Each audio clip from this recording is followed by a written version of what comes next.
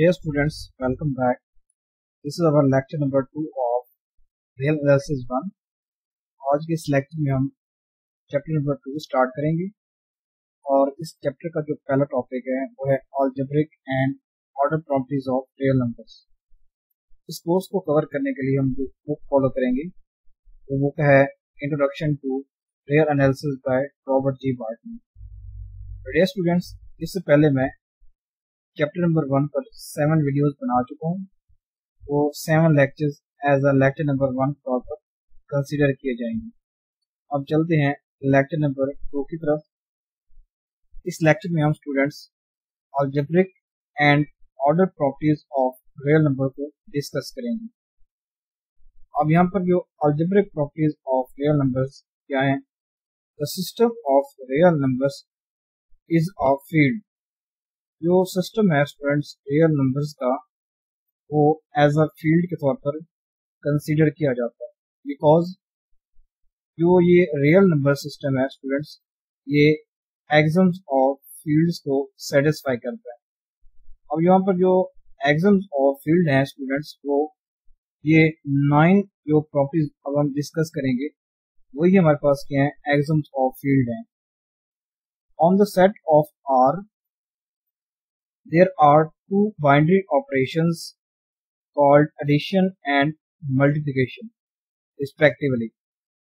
अब हम students set of real numbers पर हम 2 बाइनरी ऑपरेशन डिस्कस करते हैं, वो होते हैं एडिशन एंड मल्टीप्लिकेशन। अगर हम स्टूडेंट्स कोई से 2 नंबर लें रियल लाइन से, इनको अगर हम ऐड करें तो जो एडिशन वाला नंबर होगा स्टूडेंट्स उन 2 नंबर्स को ऐड करने के बाद जो हमें एक नंबर हासिल होगा स्टूडेंट्स वो भी आर से ही बिलोंग करेगा। इसी तरह अगर हम स्टूडेंट्स कोई से 2 नंबर्स को अगर हम मल्टीप्लाई कर दें तो वो भी नंबर आर से ही बिलोंग करेगा। तो students set of real numbers पर 2 बाइनरी ऑपरेशन डिस्कस किए जाते हैं, एक है एडिशन एंड एक है मल्टीप्लिकेशन, और ये दोनों ऑपरेशंस इन 9 प्रॉपर्टीज को सेटिस्फाई करते हैं। तो इसलिए हम स्टूडेंट्स कहते हैं कि जो सेट ऑफ रियल नंबर्स है या सिस्टम ऑफ रियल नंबर्स वो एक फील्ड है, बिकॉज वो एक्सम ऑफ फील्ड को सेटिस्फाई करता है। और जो एक्सम ऑफ फील्ड है स्टूडेंट्स वो यही 9 प्रॉपर्टीज हैं। और पहली प्रॉपर्टी है A1। अब यहाँ पर जो A है स्टूडेंट्स वो एडिशन को शो कर रहा है और जो M है स्टूडेंट्स वो मल्टीप्लिकेशन को शो करेगा। First property A1, A plus B which is equal to B plus A for all AB belongs to R. This property is called commutative property। ये स्टूडेंट्स आप commutative, associative, existence of inverse, zero element, negative element, in properties को आप previous classes में discuss कर चुके हैं।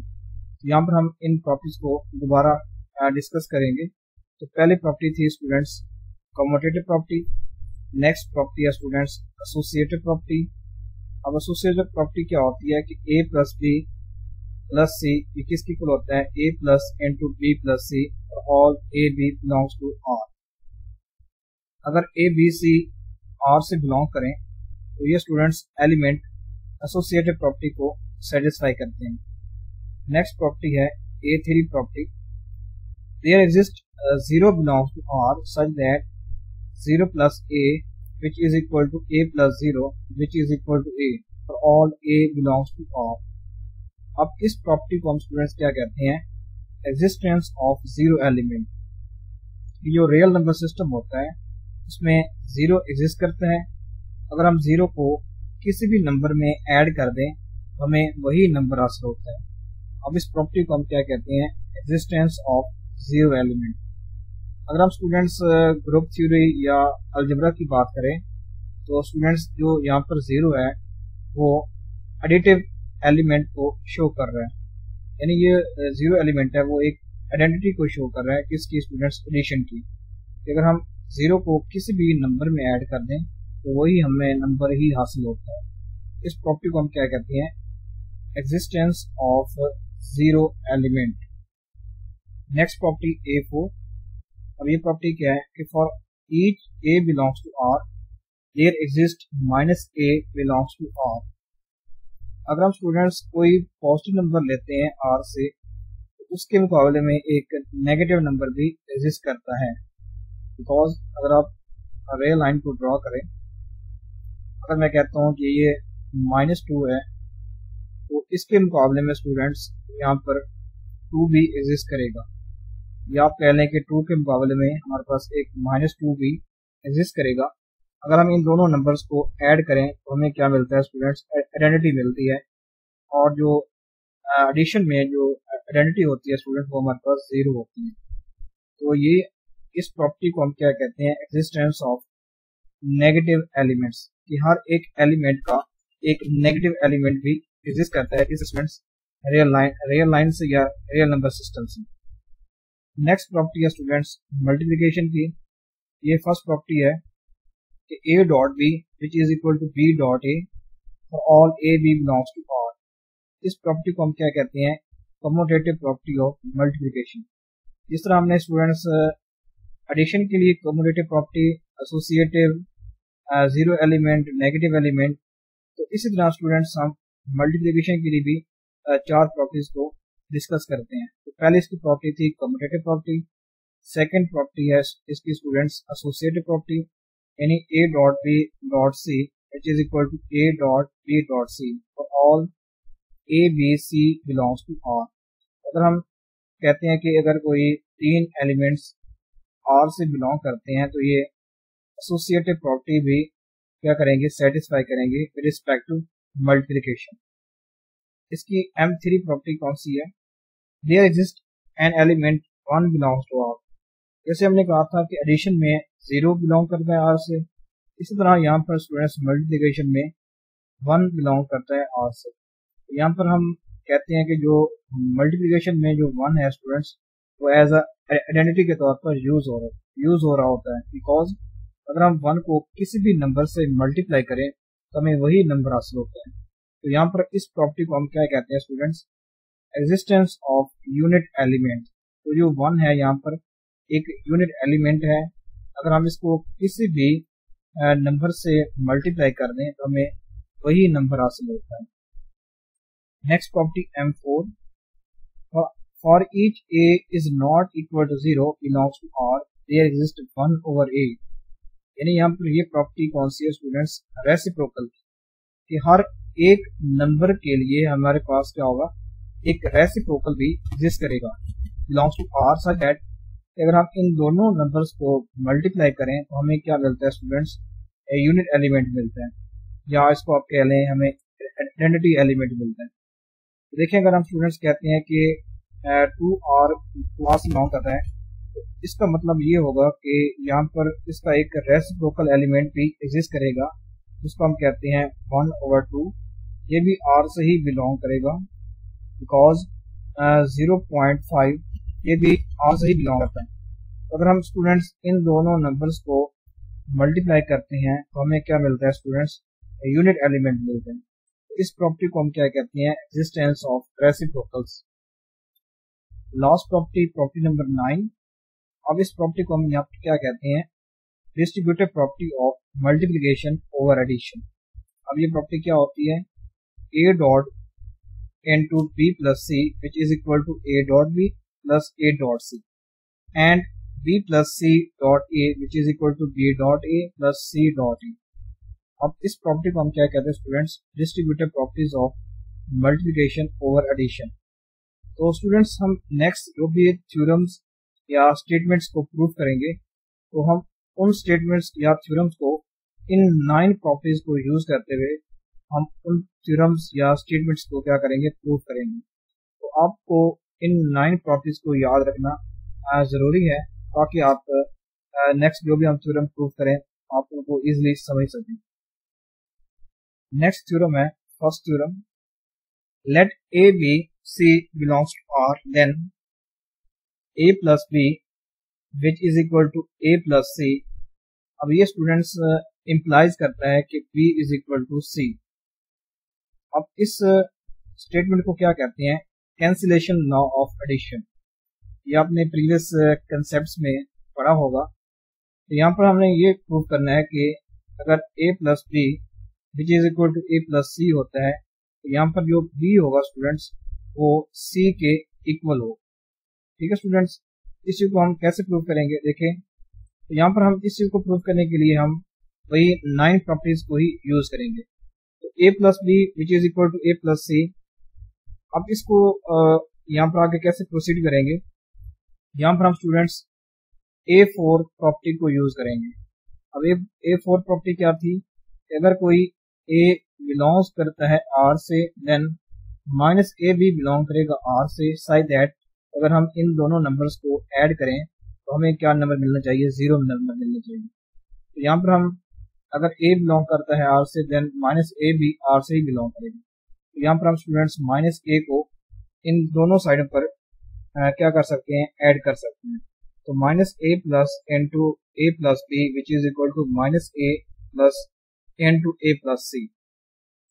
अब students हम यहाँ पर एसोसिएटिव प्रॉपर्टी यूज करेंगे। तो एसोसिएटिव प्रॉपर्टी क्या थी कि a plus into B plus सी वो किसकी इक्वल होता है students, a plus B plus सी की। तो यहाँ पर हम सिंपली एसोसिएटिव प्रॉपर्टी को यहाँ फॉलो करेंगे। तो हमारे पास एसोसिएटिव प्रॉपर्टी क्या थी कि माइनस a प्लस बी बन जाएगा which is equal to minus a plus सी बन जाएगा। अब देखिए students minus a plus a क्या होता है स्टूडेंट्स, 0 होता है, और यहाँ पर भी क्या आ जाएगा, 0 आ जाएगा। तो 0 plus B which is equal to 0 plus सी। तो ये हमने प्रॉपर्टी पढ़ी थी कि अगर हम 0 हमारे पास क्या होता है, एक आइडेंटिटी एलिमेंट होता है विद रिस्पेक्ट टू एडिशन। अगर हम इसको किसी भी नंबर में ऐड करते हैं तो हमें वही नंबर मिलता है। तो 0 प्लस बी, अब ये इक्वल आ जाएगा b के, और 0 प्लस सी इक्वल आ जाएगा c के। अब ये हमने यहाँ पर स्टूडेंट्स प्रूव कर दिया कि अगर a plus B is equal हो जाता है a प्लस सी के then b is equal to c। इस लॉ को हम क्या कहते हैं, कैंसिलेशन लॉ ऑफ एडिशन का। नेक्स्ट है कैंसिलेशन लॉ ऑफ मल्टीप्लिकेशन। अब ये लॉ क्या होता है स्टूडेंट्स कि अगर a does not equal to 0, अगर a 0 ना हो and a dot b which is equal to a dot c, this implies that b is equal to c। देखिए स्टूडेंट, जैसे कि ऊपर हमने कैंसिलेशन लॉ को एडिशन के मुताबिक डिस्कस किया, तो ये जो कैंसिलेशन लॉ होता है स्टूडेंट्स, ये रिस्पेक्ट टू एडिशन भी फॉलो करता है और रिस्पेक्ट टू मल्टीप्लिकेशन भी फॉलो करता है। अब इस रिजल्ट को हम कैसे प्रूव करेंगे, देखिए यहाँ पर हमें गिवन था a dot b which is equal to a dot c। तो हम यहाँ पर स्टूडेंट्स रेसिप्रोकल की जो थी स्टेटमेंट उसको हम यहाँ पर यूज करेंगे, यानी रेसिप्रोकल की जो प्रॉपर्टी थी वो हम यहाँ पर फॉलो करेंगे। अगर कोई a बिलोंग कर जाता है r से देन 1 ओवर a भी बिलोंग करेगा r से। तो हम यहाँ पर 1 ओवर a को स्टूडेंट्स दोनों साइड पर मल्टीप्लाई कर देंगे, और फिर यहाँ पर हम एसोसिएटिव प्रॉपर्टी यूज करेंगे 1 over a dot b which is equal to 1 over a dot c। अब हम यूज करेंगे यहाँ पर स्टूडेंट्स एसोसिएटिव प्रॉपर्टी। तो वो क्या, अब ये किसे कन्वर्ट हो जाएगा, 1 over a dot b which is equal to 1 over a dot c। अब स्टूडेंट्स हमें पता है कि 1 ओवर a डॉट a वो किसके इक्वल होता है, 1 के इक्वल, और ये भी क्या होता है, 1 के इक्वल। तो 1 dot b which is equal to 1 dot c। अब हमने पढ़ा था कि अगर कोई यूनिट एलिमेंट एग्जिस्ट करता है तो उसकी प्रॉपर्टी क्या होती है कि वो किसी भी नंबर से मल्टीप्लाई होने के बाद हमें वही नंबर देता है। तो 1 डॉट b किसकी इक्वल आ जाएगा स्टूडेंट्स, b की इक्वल आ जाएगा, और 1 डॉट c की इक्वल आ जाएगा। तो ये यहाँ से हमने ये प्रूव कर लिया कि अगर a is not equal to 0 and if a dot b is equal to a dot c, this implies that b is equal to c। तो हमने स्टूडेंट्स बाय यूजिंग प्रॉपर्टीज हमने इस थ्योरम को प्रूव कर लिया। नेक्स्ट थ्योरम है, हम यहाँ पर स्टूडेंट्स जो भी थ्योरम प्रूव करेंगे by using these 9 properties. Next theorem, if z and a belongs to r, यहाँ पर z और a कोई से दो एलिमेंट्स हैं और ये r से बिलोंग कर रहे हैं with property z plus a which is equal to a, then we have to find that z is equal to 0।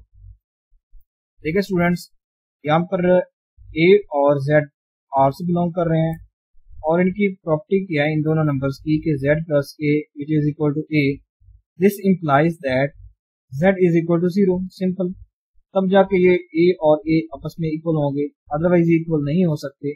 इस चीज को हमने यहाँ पर स्टूडेंट्स प्रूव करना है। अब इसको प्रूव कैसे करेंगे स्टूडेंट्स, हम किसी हाइपोथेसिस को लेकर चलेंगे और यहाँ से ये शो करेंगे कि यहाँ पर जो z है स्टूडेंट्स वो 0 के इक्वल है। देखिए अगर मैं यहाँ पर z की जगह 0 रखता हूँ तो 0 प्लस ये 0 प्लस a, अब ये स्टूडेंट किसके इक्वल हो जाएगा, सिंपली a के इक्वल आ जाएगा। मीन ये हमारे पास जो गिवन प्रॉपर्टी थी ये सेटिस्फाई हो जाएगी अगर हम ये शो कर दें कि z इज इक्वल टू 0। अब इसको कैसे शो करेंगे, देखें z plus a which is equal to a यहाँ पर हमें गिवन था, तो हम ये हमने प्रीवियस प्रॉपर्टी पढ़ चुकी है कि अगर कोई a r से बिलोंग करता है देन माइनस a भी r से ही बिलोंग करता है, कि अगर हम इन दोनों नंबर्स को ऐड करें तो हमें क्या मिलता है, आंसर मिलता है 0 मिलता है। तो हम यहाँ पर सिंपल स्टूडेंट्स माइनस a को दोनों साइडों पर ऐड करेंगे, तो minus a plus N to Z plus a which is equal to minus a plus a, तो इसका आंसर स्टूडेंट्स क्या आता है, 0 आता है। तो इस टोटल इन टर्म्स का आंसर क्या आता है स्टूडेंट्स, 0 आता है। तो ये लास्ट हमने इसको 0 लिख लिया। अब इस साइड को क्या करेंगे, साइड को यूज करेंगे या इसको हम क्या करेंगे स्टूडेंट्स, सॉल्व करेंगे। अब यहाँ पर देखिए स्टूडेंट्स z प्लस a किसके इक्वल होता है, a प्लस z। ये हमने स्टूडेंट्स कम्यूटेटिव प्रॉपर्टी पढ़ी है, अगर a plus b then which is equal to b plus a then a b belongs to r। तो ये स्टूडेंट्स कम्यूटेटिव प्रॉपर्टी है, तो ये minus a plus N to a plus z which is equal to 0 है। और यहाँ पर हमने स्टूडेंट्स एसोसिएटिव प्रॉपर्टी यहाँ पर हमने यूज की है, तो ये बन जाएगा minus a plus z which is equal to 0। अब a से माइनस a कैंसिल हो जाएगा, तो 0 plus z which is equal to 0, this implies that z is equal to 0। तो यहाँ पर हमने यही शो करना था कि अगर students z plus a is equal to a होता है, this implies that z is equal to 0। अब इस स्टेटमेंट को स्टूडेंट्स हम एक और तरीके से भी प्रूव कर सकते हैं। तो यहाँ पर हम स्टूडेंट्स z को लेकर चलेंगे और ये शो करेंगे कि z यहाँ पर 0 है। अब देखें, अब z को हम किस तरह लिख सकते हैं students, z is equal to z plus 0, वही हमें z मिलेगा, बिकॉज ये हम प्रॉपर्टी पढ़ चुके हैं कि अगर हम 0 को किसी भी एलिमेंट में ऐड करें तो हमें वही एलिमेंट मिलता है। तो हमने यहाँ पर इस प्रॉपर्टी को यूज किया है। अब हम 0 को स्टूडेंट्स किस तरह लिख सकते हैं, बाय यूजिंग a4। अब a4 प्रॉपर्टी क्या थी कि अगर कोई a r से बिलोंग करता है देन माइनस a भी r से बिलोंग करेगा। अगर हम इन दोनों टर्म्स को स्टूडेंट्स ऐड करें तो हमें क्या आंसर मिलता है, 0 मिलता है। तो 0 की जगह हम students minus a plus a यहाँ पर लिखेंगे और इसको हम students minus a plus a को लिख सकते हैं a plus minus a। Next time students यहाँ पर एसोसिएटिव प्रॉपर्टी यूज करेंगे, ये बन जाएगा z plus a plus minus a बन जाएगा। स्टूडेंट्स हमें गिवन है कि z प्लस a किसकी इक्वल है स्टूडेंट्स, a की इक्वल है, ये हमें यहाँ पर गिवन था, z plus a is equal to a। यहाँ पर हम इसी टर्म को यहाँ पर यूज करेंगे, तो z plus a students a की इक्वल आ जाएगा और ये साथ में minus a plus minus a किसके इक्वल होता है स्टूडेंट्स, 0 की इक्वल। तो हम इस टर्म को लेकर चले थे और हमने ये शो कर लिया कि ये यहाँ पर जो z है स्टूडेंट्स वो 0 होगा। देखिए अगर यहाँ पर z 0 होता है then this equation satisfied, otherwise ये इक्वेशन सेटिस्फाई नहीं हो सकता। तो ये स्टूडेंट्स पार्ट ए का प्रूफ था। अब हम इस पार्ट बी और सी पार्ट को प्रूव करेंगे बाय यूजिंग अबव प्रॉपर्टीज।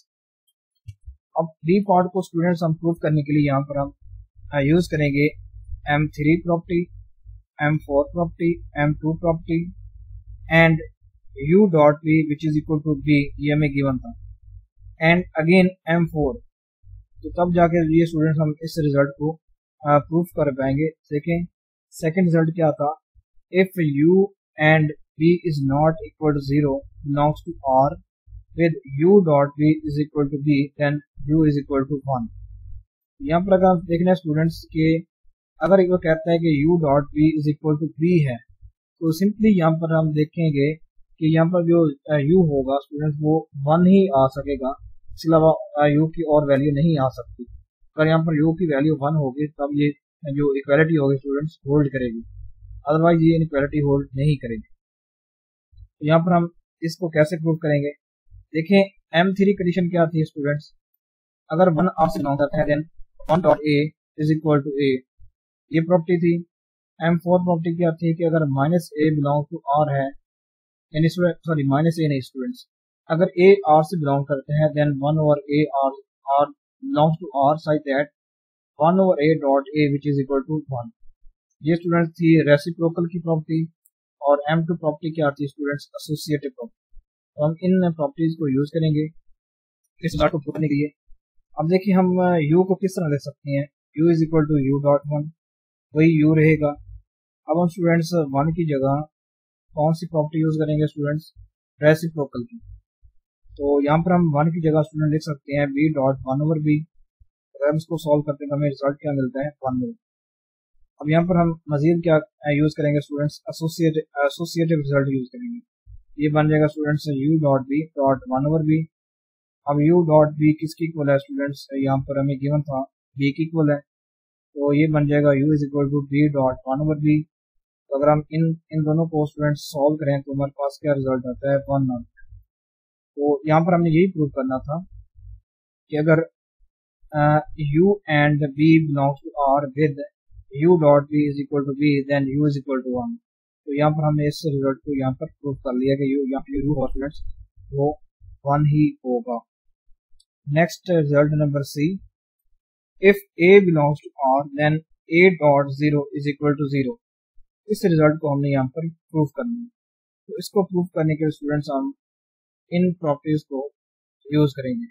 यहाँ पर हमने देखी थी जो डी प्रॉपर्टी थी वो क्या थी, a dot into b plus c which is equal to a dot b plus a dot c and b plus c dot a ये इक्वल था students b dot a plus c dot.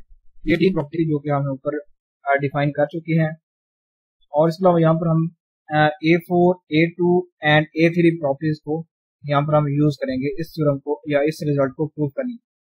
तो देखें we have 0 plus 0 which is equal to 0 belongs to R। हमें students पता है कि जो 0 है वो R से बिलोंग करता है और हम 0 को किस तरह लिख सकते हैं, 0 प्लस 0 वही 0 रहेगा। देन अब हम इस इक्वेशन के साथ स्टूडेंट्स a को मल्टीप्लाई कर सकते हैं। देखें अगर हम a डॉट 0 प्लस 0 इसको अगर हम सॉल्व करें तो ये आता है स्टूडेंट्स a डॉट 0 मीन्स वही 0 आता है स्टूडेंट्स। यानी हम students 0 plus 0 which is equal to 0 के साथ हम a को मल्टीप्लाई करें तब इस रिजल्ट पर कोई फर्क नहीं पड़ेगा। अगर हम स्टूडेंट्स इसको ओपन करें तो by using this D property इस लेफ्ट हैंड साइड को by using this property D, तो ये क्या रिजल्ट आएगा, a dot 0 plus a dot 0 which is equal to a dot 0। Since अगर हम कहते हैं स्टूडेंट्स के a डॉट 0 बिलोंग कर जाता है r से देन माइनस a डॉट 0 वो भी बिलोंग करेगा r से। ये स्टूडेंट्स हमने ये प्रॉपर्टी यहाँ पर हम यूज कर रहे हैं। तो अगर कोई a r से बिलोंग करता है then there exist minus a belongs to r। अब अगर हम कहते हैं कि a डॉट 0 अगर ये r से बिलोंग करता है देन माइनस a डॉट 0 वो भी r से बिलोंग करेगा साइड दैट। अब हम स्टूडेंट्स क्या करेंगे, इस यहाँ पर इस कंडीशन को यूज कर रहे हैं।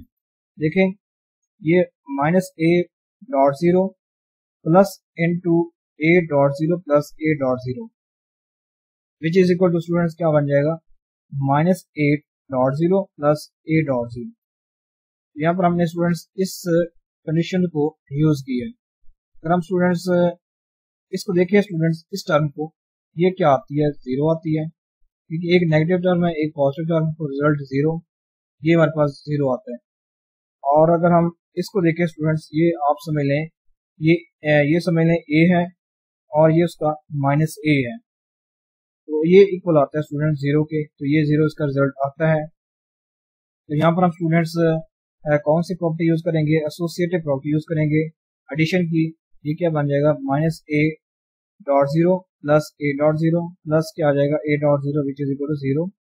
अब ये रिजल्ट क्या होता है, माइनस a प्लस a वो रिजल्ट होता है स्टूडेंट 0 के इक्वल होता है, a plus a dot 0 which is equal to 0। This implies that a dot 0 which is equal to 0, जो कि हमने स्टूडेंट्स इस रिजल्ट को प्रूव करना था। हमने इस रिजल्ट को students by using these algebraic properties को यूज करते हुए इसको हमने यहाँ पर इजीली प्रूव कर लिया है। नेक्स्ट थ्योरम है, if a b belongs to r then if a is not equal to 0 and b belongs to R are such that a dot b is equal to 1, then b is equal to 1 over a। अगर हम कहते हैं students a और b R से belong करते हैं such that a dot b which is equal to 1, this implies that कि यहाँ पर जो स्टूडेंट्स b है वो 1 over a की इक्वल होगा। देखिए अगर हम a की जगह 1 over a रिप्लेस करते हैं तो a डॉट 1 over a वो हमारे पास हमेशा 1 के इक्वल ही होता है। तो इसको प्रूव कैसे करेंगे स्टूडेंट्स? इसको हम प्रूव करेंगे by using M3, M4 and M2 properties. M3 ये प्रॉपर्टीज मैंने यहाँ पर मेंशन कर दिया है। अगर 1 belong to R such that 1 dot a which is equal to a dot 1 which is equal to a for all a belongs to R। M4 property क्या थी? for a is not equal to 0 belongs to R then 1 over a belongs to R such that अगर हम इन दोनों terms को multiply करें तो हमें 1 हासिल होता है। ये M4 प्रॉपर्टी थी और M2 स्टूडेंट प्रॉपर्टी थी एसोसिएटिव प्रॉपर्टी। इन प्रॉपर्टीज को यूज करते हुए हम इस रिजल्ट को प्रूफ करेंगे जो फर्स्ट रिजल्ट है। अब देखिए यहाँ पर b को हम लिख सकते हैं स्टूडेंट्स 1 डॉट b, ठीक है स्टूडेंट्स, ये कोई फर्क नहीं पड़ेगा। b is equal to 1 dot b। अब हम यहाँ पर 1 की जगह स्टूडेंट्स इस M4 जो प्रॉपर्टी थी जो इसको हम यहाँ पर यूज करेंगे। तो 1 की जगह स्टूडेंट्स क्या आ जाएगा? 1 ओवर a डॉट a और ये b वैसे आ जाएगा। अब यहाँ पर हम स्टूडेंट्स क्या करेंगे? एसोसिएटिव प्रॉपर्टी यूज करेंगे और b इज इक्वल टू किसके आ जाएगा? 1 ओवर a डॉट b। यहाँ पर हमें गिवन है a dot b is equal to 1, ये गिवन है वैल्यू। यहाँ पर आप 1 पुट करें तो देखें 1 ओवर a डॉट 1। अब इसका मतलब स्टूडेंट्स क्या होगा? 1 ओवर a ही होगा। यहाँ पर b किसके इक्वल आ गया? 1 ओवर a के, क्योंकि हमने इसको प्रूफ करना था b is equal to 1 over a। Next result है b result. If a dot b is equal to 0 then either a is equal to 0 और b is equal to 0। Simple बात है स्टूडेंट्स, अगर किसी दो नंबर्स का प्रोडक्ट 0 आता है इसका मतलब ये होगा कि कोई पहली टर्म 0 होगी या सेकंड टर्म 0 होगी। यानी दो ही पॉसिबिलिटी हैं कि फर्स्ट टर्म 0 हो सकती है या सेकंड टर्म 0 हो सकती है, अदरवाइज और कोई और पॉसिबिलिटी यहाँ पर नहीं है। इस पॉसिबिलिटी को कैसे प्रूव करेंगे? देखें late a b belongs to R then a dot b is equal to 0। This implies that a is equal to 0 और b is equal to 0। ये हमारे पास क्वेश्चन गिवन था। अब इसको हम प्रूव करेंगे स्टूडेंट्स बाय यूजिंग कंट्राडिक्शन। देखें late a is not equal to 0। हम यहाँ पर पहले ये सपोज करेंगे अगर a not equal to 0 है देन हमारे पास b यहाँ पर क्या आएगा स्टूडेंट्स? जो 0 आएगा। यहाँ पर हमने देखा कि कोई एक पॉसिबिलिटी हो सकती है कि a 0 हो जाए या b 0 हो जाए। अगर हम ये सपोज कर लें कि a नॉट इक्वल टू 0 है देन हमारे पास हमें क्या हासिल होगा students? b is equal to 0 हासिल। अब इसको कैसे देखें, सॉल्व कैसे करते हैं? a dot b is equal to 0 ये हमें गिवन था, तो हम स्टूडेंट्स 1 ओवर a को इन दोनों साइडों पर मल्टीप्लाई कर सकते हैं। तो 1 over a dot a b which is equal to 1 over a dot 0। अगर हम कहते हैं स्टूडेंट्स के जो a b है a डॉट b, अगर हम कहते हैं ये a है तो अगर ये R से बिलोंग करता है देन इसका क्या करेगा? रेसिप्रोकल भी एग्जिस्ट करेगा। अगर हम a डॉट b को a मान लें तो इसका रेसिप्रोकल क्या होगा? 1 ओवर a होगा। तो 1 ओवर a को हम स्टूडेंट्स इन दोनों टर्म्स के साथ मल्टीप्लाई कर सकते हैं। तो 1 over a dot a b which is equal to 1 over a dot 0। अब यहाँ पर हम स्टूडेंट्स कौन सी प्रॉपर्टी यूज कर रहे हैं? एसोसिएटिव की। तो ये बन जाएगा students 1 over a dot b which is equal to 0, यानी 1 over a dot 0 which is equal to 0। अब ये रिजल्ट हमारे पास क्या होता है स्टूडेंट्स? 1 होता है, mean b is equal to 0। तो हमारे पास एक कंडीशन सेटिस्फाई हो गई कि अगर a does not equal to 0 then b is equal to 0। therefore a is not equal to 0 implies that b is equal to 0। अगर हम कंट्रापोजिटिवली अगर कंसीडर करें कि अगर b is not equal to 0 then हमें क्या हासिल होगा? a is equal to 0। तो therefore either a is equal to 0 और b is equal to 0, जो कि हमने यहाँ पर प्रूव करना था। अगर हम स्टूडेंट्स ये रखते हैं कि a is not equal to 0 तो हमें क्या हासिल हो रहा है? b is equal to 0 हासिल हो रहा है। अगर हम कहते हैं कि b is not equal to 0 then हमें क्या हासिल होगा students, a is equal to 0। अब इसका मतलब होगा कि a dot b is equal to 0 mean a 0 होगा या b 0 होगा। एट अ टाइम दोनों स्टूडेंट्स 0 नहीं हो सकते। नेक्स्ट है no we will prove that there does not exist a rational number whose square is 2। Students हम रैशनल और इरेशनल नंबर्स के बारे में प्रीवियसली पढ़ चुके हैं। तो यहाँ पर हम एक थ्योरम डिस्कस करेंगे। अब ये थ्योरम कौन सा है स्टूडेंट्स, कि there does not exist a rational number और such that are square is equal to 2। Dear students हमें थ्योरम गिवन है कि there does not exist a rational number और such that are square is equal to 2, कि कोई ऐसा rational number exist नहीं करता कि जिसका अगर हम स्क्वायर लें तो हमारे पास 2 ही आए। अब इसको प्रूफ कैसे करेंगे, we proof by using contradiction. अब हम ये सपोज करेंगे कि एक ऐसा रैशनल नंबर एग्जिस्ट करता है जिसका स्क्वायर 2 के इक्वल है। इस चीज को लेकर चलेंगे और इसके हम स्टूडेंट्स एक ऑपोजिट रिजल्ट प्रूफ करेंगे।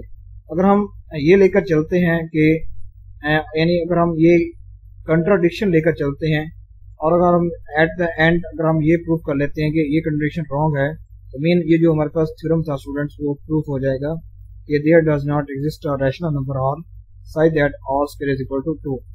अब इसका प्रूफ देखें क्या होगा, we proof by using contradiction. Suppose p and q are integers such that p over q का square which is equal to 2। ये हम यहाँ पर ये सपोज कर रहे हैं कि एक ऐसा रैशनल नंबर एग्जिस्ट करता है जिसका स्क्वायर 2 है। We may assume that p and q are positive and have no common integer factor other than 1। अब देखें स्टूडेंट्स, ऐसे पॉजिटिव नंबर्स जिनका कॉमन फैक्टर क्या आता है 1 आता है स्टूडेंट्स, यहाँ पर हम वो नंबर यहाँ पर सपोज कर रहे हैं कि यहाँ पर जो p एंड q हैं स्टूडेंट्स वो ऐसे नंबर्स हैं जिनका इंटीजर फैक्टर सिर्फ 1 आता है, कॉमन इंटीजर फैक्टर, इसके अलावा और कोई नंबर नहीं आ सकता। देखिए स्टूडेंट्स, अगर हम p एंड q को अगर मैं ऑड नंबर रखता हूँ, तो अगर मैं फॉर एग्जांपल p और q को 1 और 3 मान लूँ, तो इनका जो कॉमन इंटीजर फैक्टर होगा स्टूडेंट्स वो 1 ही होगा। यानी 1 एक ऐसा नंबर होगा जो इन दोनों नंबर्स को डिवाइड करेगा, इसके अलावा और कोई नंबर नहीं होगा जो इन नंबर्स को डिवाइड करेगा, दोनों नंबर्स को, 1 को भी और 3 को भी।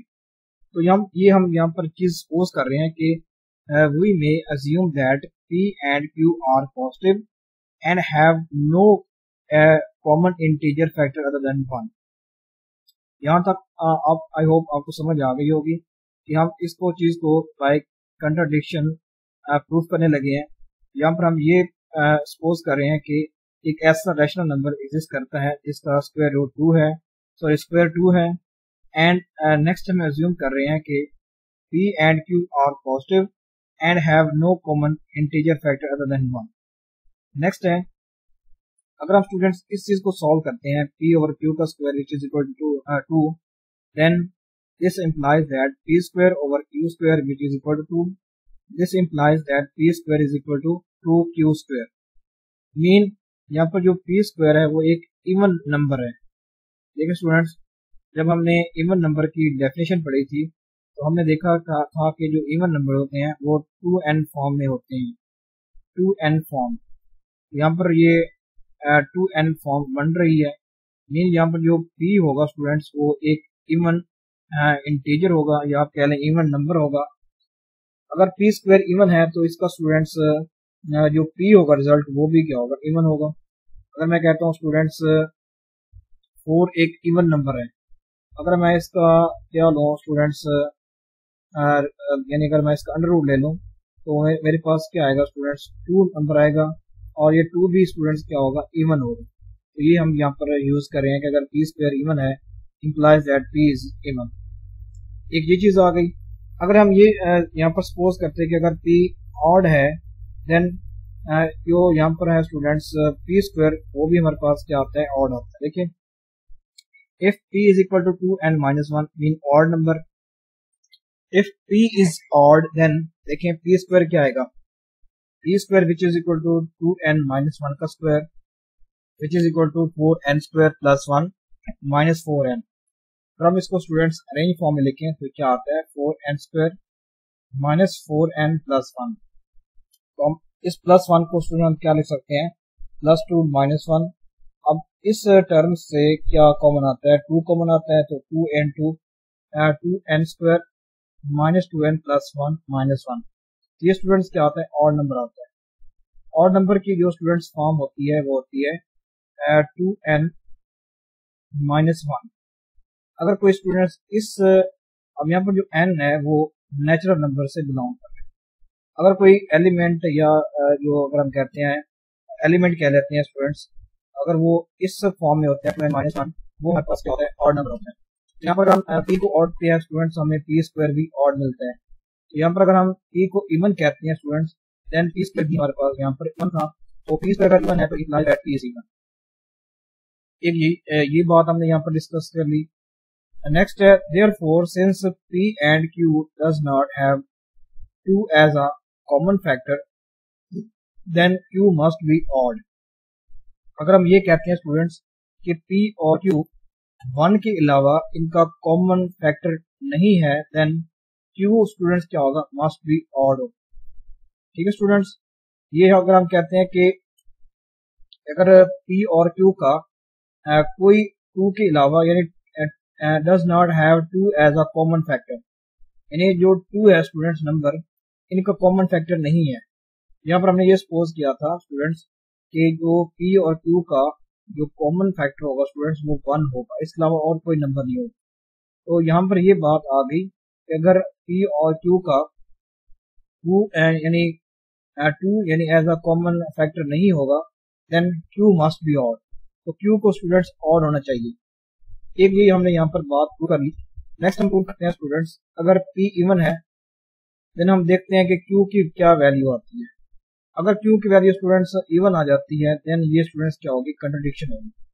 यहाँ पर अगर हमने इस रिजल्ट को लेकर चले थे कि अगर p and q are positive and have no common integer factor other than 1 then q यहाँ पर हमारे पास odd आ रहा है। अगर हम कहते हैं कि p इवन है देन ये रिजल्ट यहाँ पर हमें मिलेगा q इज इवन। यहाँ पर अगर p इवन था तो ये q हमें इवन मिलेगा बाय यूजिंग दिस कंडीशन जो यहाँ पर मैंने हाईलाइट की हुई है। तो अब इसको देखते हैं कि since p is even then p is equal to 2m। अब p अगर इवन होगा स्टूडेंट्स वो 2m की फॉर्म में होगा।